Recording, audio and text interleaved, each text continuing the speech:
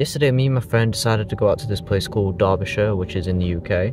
And it's this place called Derby, and we went there and we had fun. And I got this hoodie, and I got a bunch of other things there, like some DVDs, and we just had fun. We had a genuine good time.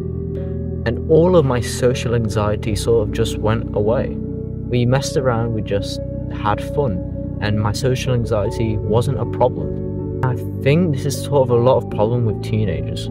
A lot of teenagers have this mindset that they need to not out themselves, that they need to keep in their own bubble, that they need to keep in their own circle, so they remain in their own comfort zone. And honestly, I've had this mindset myself for some time, for quite a while, but I feel like being with my best friend out in public when we're just both goofing off, and there's a lot of people around us, by the way, it sort of puts you in the mindset that like other people's opinions don't matter.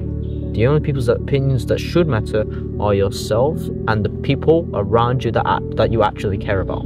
I've been struggling with social anxiety since I was 10 years old, since everyone first discovered my YouTube channel. I had basically no friends for like 2 years, and because of it, I was very self-centered and very, I'll put myself inside my comfort zone and I wouldn't branch out because I was bullied a lot, like bullied. Like I'm talking to the point where sometimes people would pick fights on me.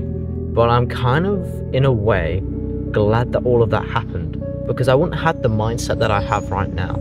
A lot of people ages 10 to 15 sort of also have this like sense of they need to fit in. They need to fit in with the people around them and completely like throw away their own personality and identity. And honestly, I did this myself. I threw away everything I liked just to fit in with people that had completely different values and beliefs to me.